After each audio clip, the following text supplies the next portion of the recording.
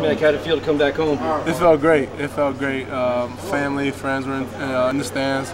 And it felt great to get the win, especially the way they were talking. Yeah, especially all those fans that were cheering when you're going in and out of the tunnel. It sounded like they were really good friends right there. Yeah, no, a couple guys from back in high school were at the game who go to USF. They had USF gear on, which I wasn't too happy about. But no, it was great to come home and get the win. Just happy to go home now. We talked earlier in the week just about the overall improvement of the defense. And yeah.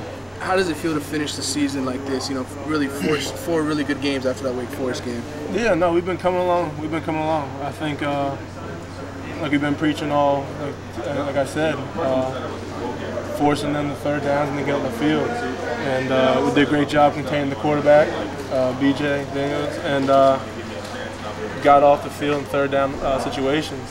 Brandon Harris was able to get the pick on the one play.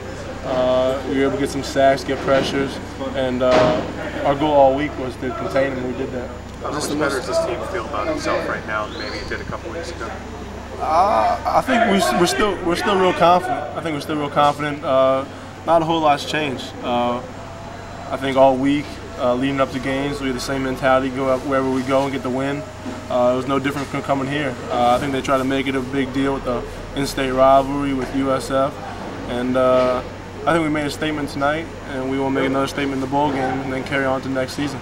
Is this the most complete defensive game you guys have played? I think so. I think even when they scored, I'm trying to think exactly how they scored. Long scramble, found the guy in the back of the end zone. Exactly. Yeah, exactly. I remember now. But I think we had a penalty right there on second down, I think, to give them an extra 3 downs. We held them again. I think that just shows, as far as our defense, like I said, the maturity of it with being able to respond back. Obviously, they would make a big play for themselves, but we take that upon our defense to be able to stop and force them field goals. Mac, what exactly was the game plan to stop B.J. Daniels? I mean, everybody knows he likes to scramble. They nicknamed him Techno Ball because he takes about a 50-foot drop and then throws the ball.